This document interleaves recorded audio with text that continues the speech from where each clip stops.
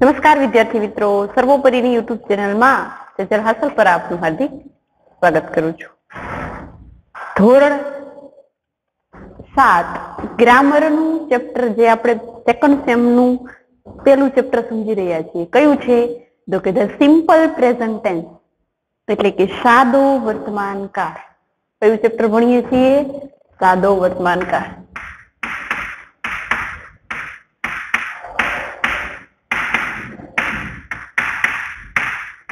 तो सादो वर्तमान काळ समझीए छीए विद्यार्थी मित्रों, तो एमां आपणे जे वर्तमान काळमां जे नियमो आवे छे ए बधुं शीखी गया छे आटला विडियोनी अंदर। तो आजे આપણે એક્સરસાઇઝની શરૂઆત કરવાની છે। તો એક્સરસાઇઝની શરૂઆત કરીએ તે પહેલા દરેક વિદ્યાર્થીઓ કમેન્ટ બોક્સમાં પોતપોતાની હાજરી નોંધાવી લેશે, ત્યાર પછી આપણે આગળ જોશું।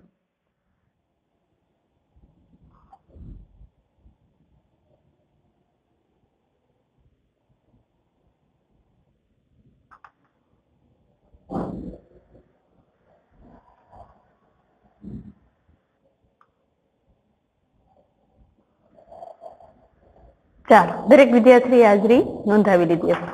વિદ્યાર્થી મિત્રો, તમારે પહેલી એક્સરસાઇઝ આવે છે, સાવ ઈઝી છે। શું કીધું?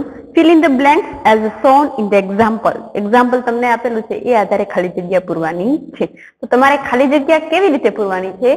તો તમને કોઈ એક ક્રિયાપદ આપી દીધેલું છે। હવે એ ક્રિયાપદ કરતા આધારે તમારે ખાલી જગ્યામાં એ ક્રિયાપદ પૂરવાનું છે। तो तमने मैं शीखवाड्युं हतुं के कर्ता आधारे क्रियापदनुं मूळ रूप आवे अने क्रियापदने एस के एस वाळुं रूप आवे। ए कर्ता आधारे लागे, कर्ता जोवा पड़े तमारे एना माटे। तो पेला एक जोईए एटले तमने ख्याल आवे। पेलुं तमने आपेलुं छे रीड।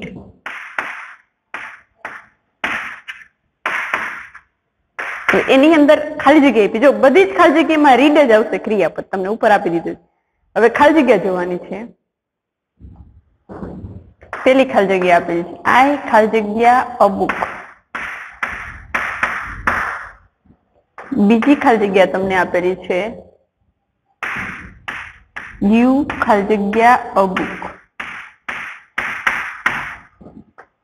त्रीजी खाली जग्या तमने आपेली छे राज खाली जग्या अ बुक।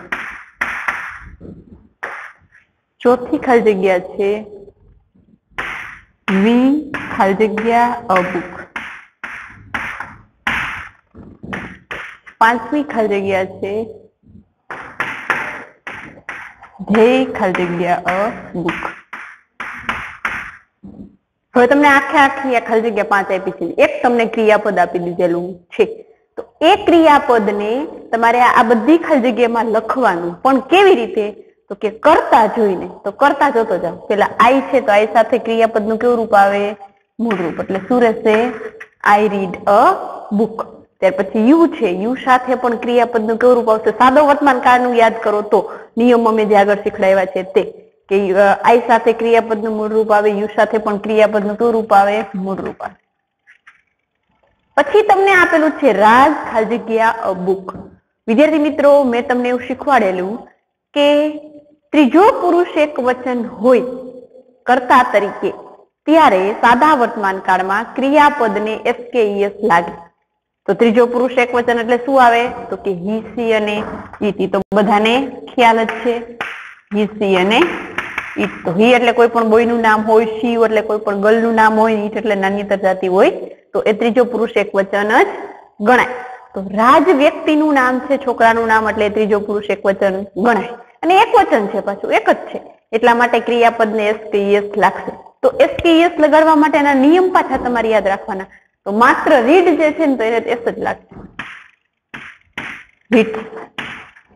ખ્યાલ આવ્યો શું ફારફેર થયો? અહીંયા ત્રીજો પુરુષ એક વચન કર્તા તરીકે હતો એટલે ક્રિયાપદને એસ કે ઈએસ લાગ્યું। વળી જોવાનું એના પછીની ખાલી જગ્યા વી છે, તો બહુવચનમાં તો ક્રિયાપદનું મૂળ રૂપ જ આવે। વી એટલે એ બહુવચન થયું। ત્યાર પછી ધૈ એટલે પણ બહુવચન થયું, એમાં પણ ક્રિયાપદનું કેવું રૂપ આવે? મૂળ રૂપ જ આવે છે ને। ઈઝી સાવ ખાલી જગ્યા બધી, કારણ કે તમને એક ક્રિયાપદ આપી દીધેલું છે, એના આધારે બધી ખાલી જગ્યા તમારે પૂરવાની છે। જે કર્તા આપ્યા છે એના આધારે જોવાનું છે। આગળ હજુ જોઈએ।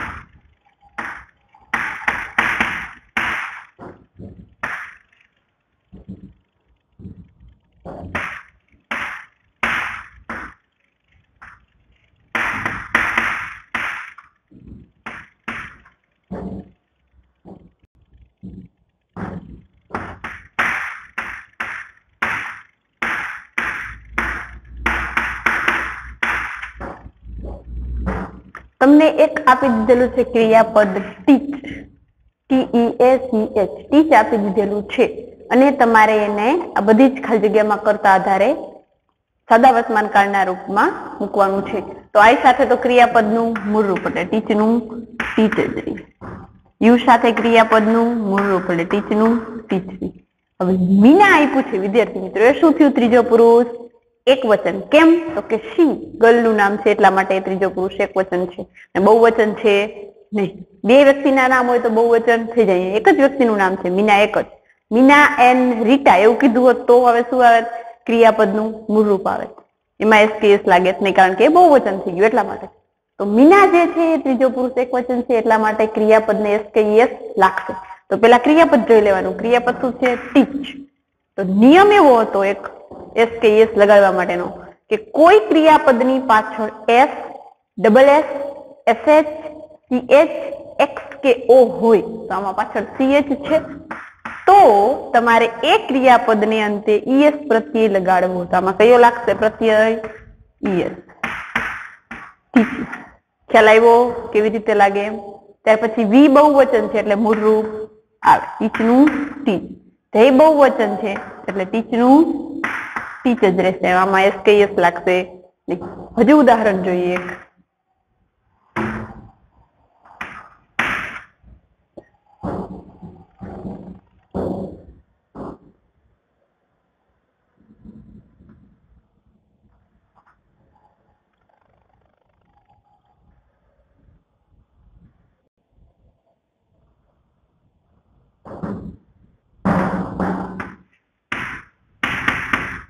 ડ્રિંક એટલે પીવું.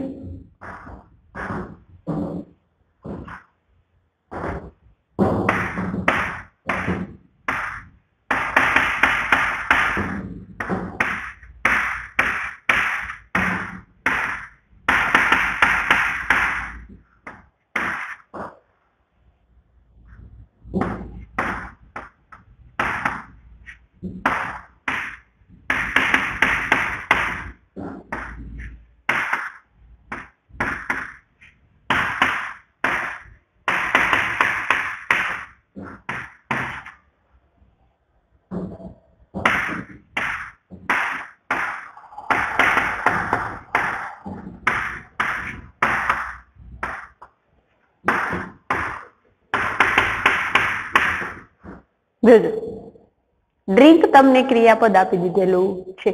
હવે આ તમારે કરતા આધારે મૂકવાનું છે. આઈ છે એટલે મૂળ રૂપ આવશે એટલે ડ્રિંક નું ડ્રિંક. આઈ ડ્રિંક મિલ્ક. ત્યાર પછી યુ છે તો પણ એમાં ક્રિયાપદનું મૂળ રૂપ એટલે ડ્રિંક નું ડ્રિંક જ રહેશે. ત્યાર પછી શીતલ ત્રીજો પુરુષ એક વચન છે, ગર્લનું નામ છે એટલા માટે એસકેઈએસ પ્રત્યય લાગશે. તો ડ્રિંકમાં કોઈ નિયમ લાગુ તો નથી, માત્ર એસ પ્રત્યય લગાડી દેવાનું એટલે ડ્રિંક્સ. ચાલો, ત્યાર પછી આપેલું છે ધ કેટ. કેટ એટલે બિલાડી અને તે નાન્યતર જાતિ ગણાય. ઈટ એટલે શું આવે કે ત્રીજો પુરુષ એક વચન ગણાય એટલે એમાં આવશે એસકેઈએસ પ્રત્યય ડ્રિંક. ત્યાર પછી છે વી. વી બહુવચન સૂચવે છે તો એમાં ક્રિયાપદનું મૂળ રૂપ એટલે ડ્રિંકનું ડ્રિંક. ને ધ્યેય બહુવચન સૂચવે છે એટલે ડ્રિંકનું ડ્રિંક. આ થઈ ખાલી જગ્યા. તમારે જે તમારા અભ્યાસક્રમ મુજબ પેલી એક્સરસાઇઝ આવે છે એની. વિદ્યાર્થી મિત્રો, આમાં કોઈ પણ તમને ક્રિયાપદ હું આપું અને આવી રીતે ખાલી જગ્યા પૂછું તો હવે તમને મૂકતા આવડે ક્રિયાપદ. કારણ સાવ ઈઝી છે. માત્ર ત્રીજો પુરુષ એક વચન આવતો હોય કર્તા તરીકે, એક વચન બોલું છું જોજો, તો જ ક્રિયાપદને એસકેઈએસ પ્રત્યય લાગે. નહીતર કેવું આવે? ક્રિયાપદનું મૂળ રૂપ જ આવે. આવી તમને હજુ 10 ખાલી જગ્યા આપેલી છે, 10 ક્રિયાપદ આપેલા છે, એમાંના 3 મેં તમને કરાવડાવ્યા. બાકી જે છે એ જેની પાસે ગ્રામર હોય એને જાતે કરવાના છે. સાવ ઈઝી છે, કાંઈ પણ પ્રકારની આમાં ડિફિકલ્ટી થાય એવું નથી. માત્ર એટલું યાદ રાખવાનું છે, ત્રીજો પુરુષ એક વચન કર્તા તરીકે હોય તો ક્રિયાપદને એસકેઈએસ પ્રત્યય લાગે. અને એસકેઈએસ પ્રત્યયના નિયમો તમને આવડે એટલે આ ખાલી જગ્યા આવડે. અત્યારે આનો સ્ક્રીનશોટ લઈ શકશો, પછી આપણે આગળ જોશું.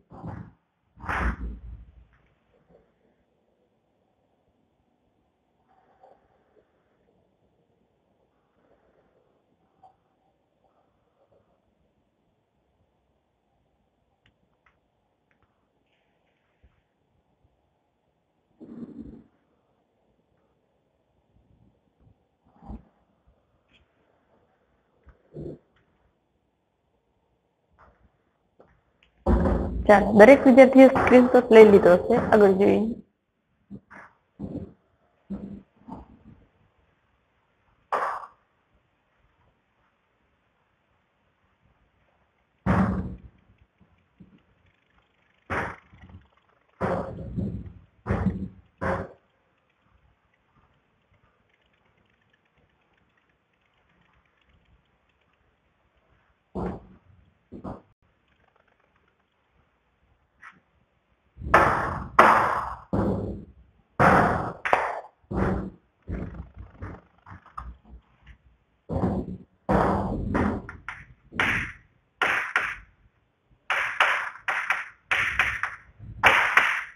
Exercise second કઈ છે?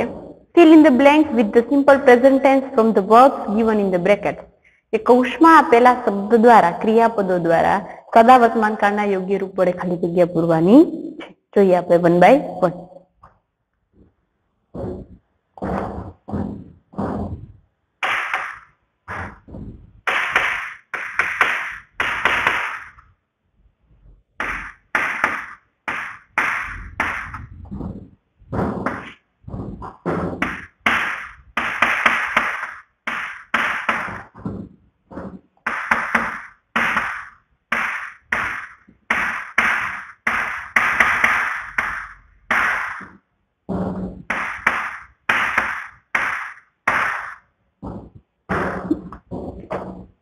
કીધું મિહિર ઓલવેઝ ખાલી જગ્યા ક્રિકેટ ઇન ધ મોર્નિંગ. તમને પ્લે આપેલું છે તો કરતા જઈ લેવાનું. મિહિર ત્રીજો પુરુષ એકવચન એટલે પ્લે નું શું થઈ જશે?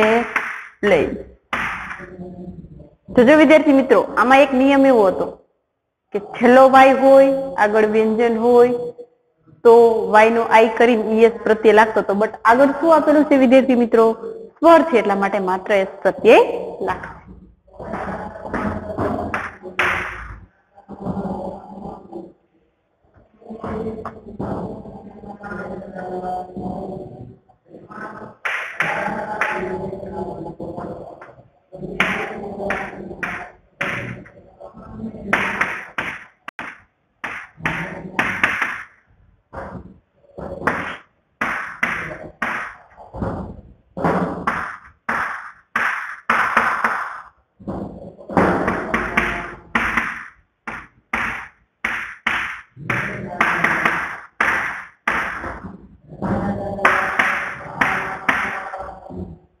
શું કીધું? માય ગ્રાન્ડ પેરેન્ટ્સ ખાલી જગ્યા for a walk in the morning. Grand parents એટલે ગ્રાન્ડ પેરેન્ટ્સ કીધું હોત ને, ગ્રાન્ડ ફાધર કે ગ્રાન્ડ મધર કોઈ એક, તો એ શું ગણાત? એક વચન ગણાત. એમ કીધું હોત કે માય ગ્રાન્ડ ફાધર ખાલી જગ્યા for a walk in the morning એટલે એ એક વચન ગણાત. ગ્રાન્ડ ફાધર એટલે દાદા. એમાં શું કીધું? ગ્રાન્ડ પેરેન્ટ્સ એટલે કે દાદા અને દાદી બંને આવી જાય તો એ શું થઈ ગયું? બહુવચન છે. આવી નાની નાની વાત યાદ રાખશે. આ બહુવચન થયું તો બહુવચનમાં ક્રિયાપદ નું કેવું રૂપ આવે? મૂળ રૂપ. એટલે આમાં શું રહેશે? ગોનું ગોજ રહેશે. ખ્યાલ આવ્યો? એ જોતા તમને ખબર પડવી જોઈએ કે એક વચન કયું ગણાય અને બહુવચન કયું ગણાય. જોઈએ આગળ હજુ ખાલી જગ્યા.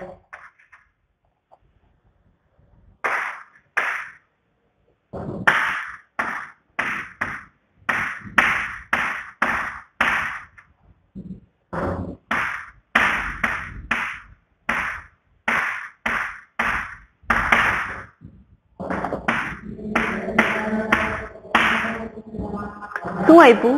વી ખાલી જગ્યા ન્યૂઝપેપર એવરી ડે. રીડ તમને ક્રિયાપદ આપેલું છે તો રીડ ક્રિયાપદ આપેલું છે તો પેલા તો જોવાનું કરતા વી બહુવચન છે તો રીડ નું શું રહેશે? રીડ જ રહેશે. સાદો વર્તમાન કાળ છે એટલા માટે.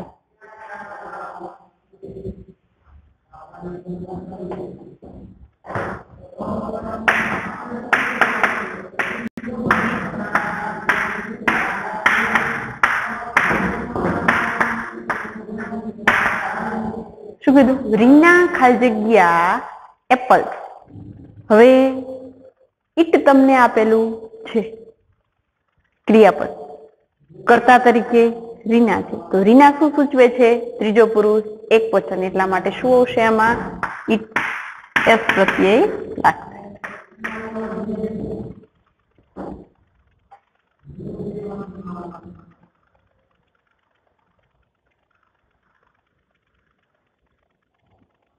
ત્યાર પછી ખાલી જગ્યા જોઈએ આપણે.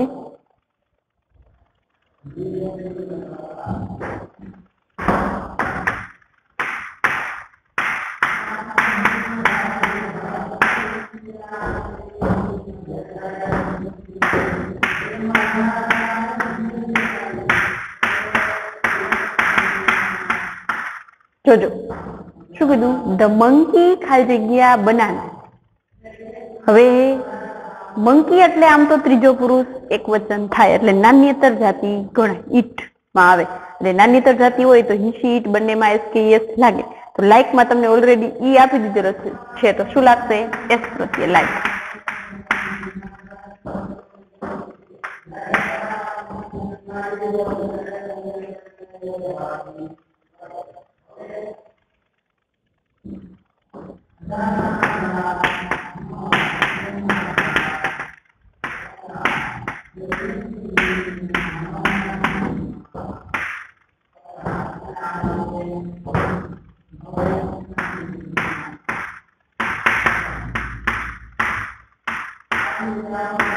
શું કીધું?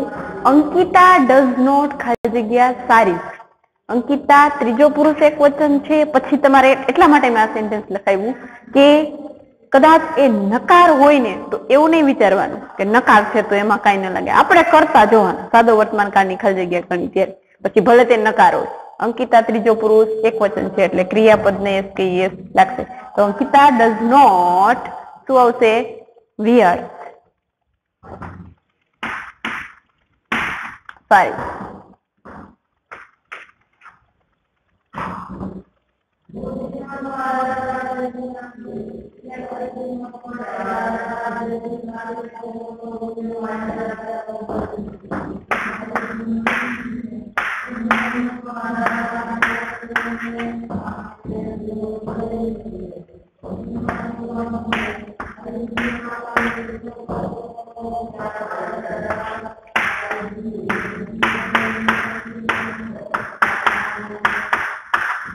શું કીધું? હર્ષ એન્ડ મેહુલ ખાલી જગ્યા ટી ડ્રિંક. ડ્રિંક આપ્યું છે તમને તો પેલા તો આમ વિચારો તો હર્ષ અને મેહુલ એ બંને ત્રીજો પુરુષ એક વચન ગણાય ના? કેમ? કારણ કે ખાલી હર્ષ આપ્યું હોત ને તો ગણાત ને ખાલી મેહુલ આપ્યું હોત ને તો ગણાત. બટ હર્ષ અને મેહુલ બંને કીધું છે એટલે શું ગણાય? બહુવચન થઈ જાય. એટલા માટે એમાં ક્રિયાપદ નું મૂળ રૂપ જ રહેશે. એટલે ડ્રિંક નું શું રહેશે? ડ્રિંક જ રહેશે. એમાં કોઈ પણ પ્રકારનો ફેરફાર થશે નહીં. આગળ જોઈએ.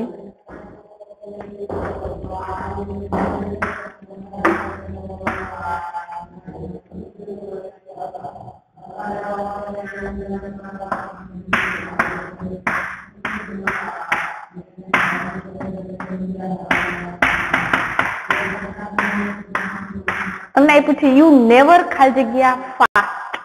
રન તમને આપેલું છે તો યુ કરતા તરીકે આપેલું છે એટલે યુ ની સાથે તો ક્રિયાપદ નું કેવું રૂપ આવશે? મૂળ રૂપ. એટલે રન નું રન જ રહેશે. You run very sorry you never run fast.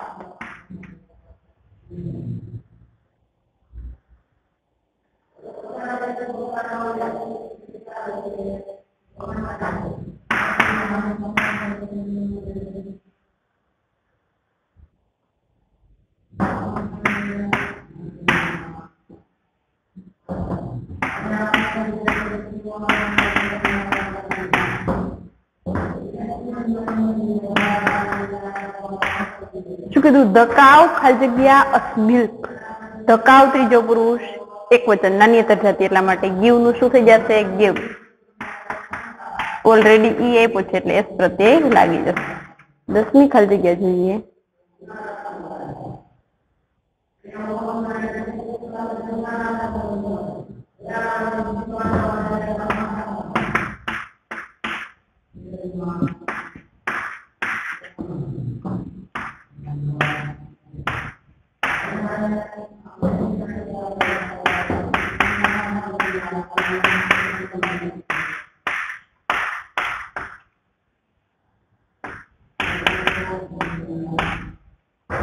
શું કીધું? એલેક્સ એન્ડ મેરી ખાલી જગ્યા હિન્દી સોંગ. હવે આ બંને પર્ટિક્યુલર નામ હોત ને કે એલેક્સ એન્ડ મેરી તો એ શું ગણાત? ત્રીજો પુરુષ એકવચન ગણાય, બટ એ બંને વ્યક્તિના નામ આપ્યા છે એટલે બહુવચન થઈ જાય. તો બહુવચનમાં ક્રિયાપદનું કેવું રૂપ આવે? મૂળ રૂપ. એટલે સિંગનું શું રહેશે? સિંગ જ રહેશે.